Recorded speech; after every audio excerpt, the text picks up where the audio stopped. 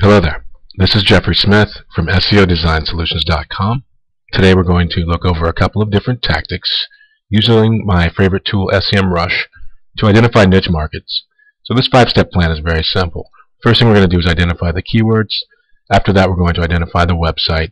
We're going to open up SEMRush and basically look at the percentage of traffic being driven to that specific website by those keywords. We're going to cross-reference that with Compete.com. And then we're going to do the math to determine what the search engine result page position is based on the amount of click-through traffic they receive from that keyword to determine if we do want to optimize something like that. So going over here, I've already selected very competitive market or niche. I'm not suggesting that you do that. The real thing that you want to do is sometimes look at the top vertical market and then drill down and dig down into the less competitive phrases that also have a high amount of co-occurrence. So for example, the word weight loss, if I wanted to find out how competitive that is, which I know it's a definite saturated market, we can determine there's 59 million competing pages for that. So to optimize a phrase like that and just rank for that out of thin air would probably take you well over a year, year and a half, coming from the standpoint of a brand new website. But there are a lot of other phrases that are semantically related to that do represent conversion opportunity based on people that are looking for that as a particular painkiller. So for example, weight loss pills would be a phrase that I might look at, also knowing that this is a very competitive market. There's a method here that a lot of people use where they just will go out and buy an exact match URL. So for example, weight loss pills, weightlosspills.net. That's a great way if you're just doing keyword sniping where you're just targeting one phrase, you want to knock that off. It's not too difficult to do that. But just as an example, we can use this website for the basis of the argument here. So using this phrase, I'm going to click the first result because this is really where the magic happens, where there's typically anywhere between 42 to 60% of the traffic to a specific phrase.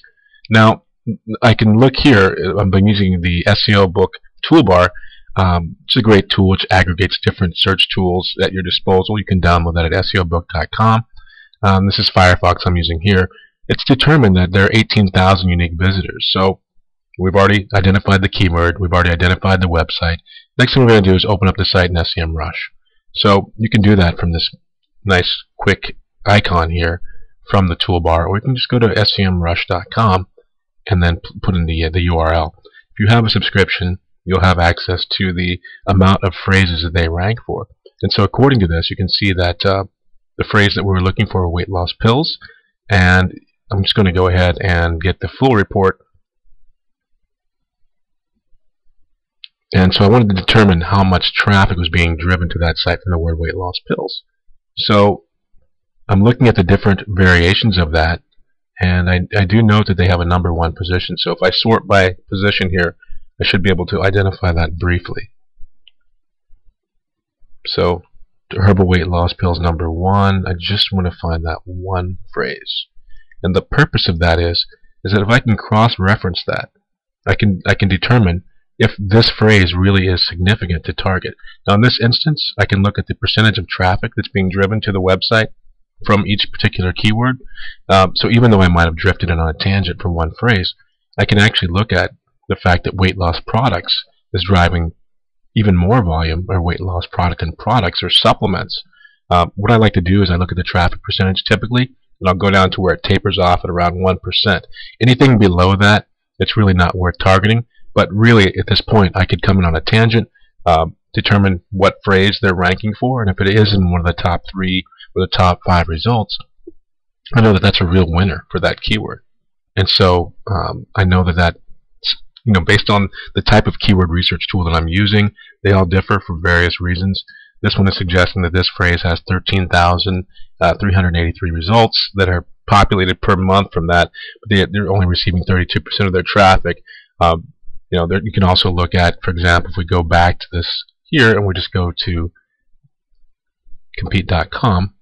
Now, without a membership, you're not really going to be able to see too much, but they also confirm that the site is receiving a substantial amount of traffic from the word weight loss, or actually it's saying that 30% is coming from the word weight loss pills. So the idea here is that you can really aggregate that, this in fact would be a phrase that would be worth going after, and you can also find the contextual keywords that also drive the most traffic. The third thing you can do On top of that is you can actually use Alexa as well. And if we go back to the site, I will be able to go to their Alexa ranking here just by going to show traffic details. This is another great tip. So it allows you to do a number of things. You can identify the competitor, and you can see here that in their search query results they also are listed here. You can look at their clickstream data where people are going before and after, or you can just view their search analytics, which is the best method. 83% of the traffic, according to them, is being driven by that one phrase. It's the exact match, and also there's a corresponding amount of other phrases that you could optimize. So this really does provide you with contextual relevance, but also other phrases that you may or may not have considered. And so that is the basis of that tactic. At that point, you then know that you can set up your own website or optimize a range of keywords based on those gems that you just extracted from this type of keyword data mining.